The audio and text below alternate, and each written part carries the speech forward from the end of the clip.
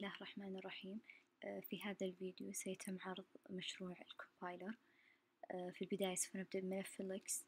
هنا في أول جزء سيتم في البداية سوف يتم استدعاء جميع المكتبات المستخدمة. بعد ذلك سيتم عملية defined لجميع التوكنز. بعد ذلك سيتم عملية تعريف جميع التوكنز المستخدمة في البرنامج.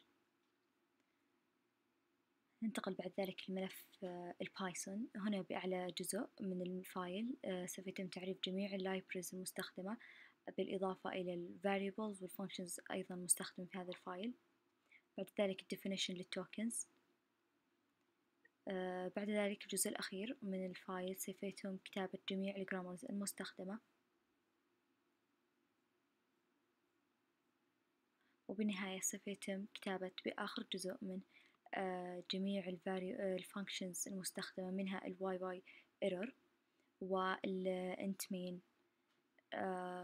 الفانكشن الرئيسية للفايل. سنقوم الآن بتشغيل البرنامج عن طريق التيرمينال. في البداية سيتم تحديد مكان حفظ الفايلز. بعد ذلك سيقوم بتشغيل ملف الفليكس، بعد ذلك البايثون، وأخيرا عملية القراءة من ملف.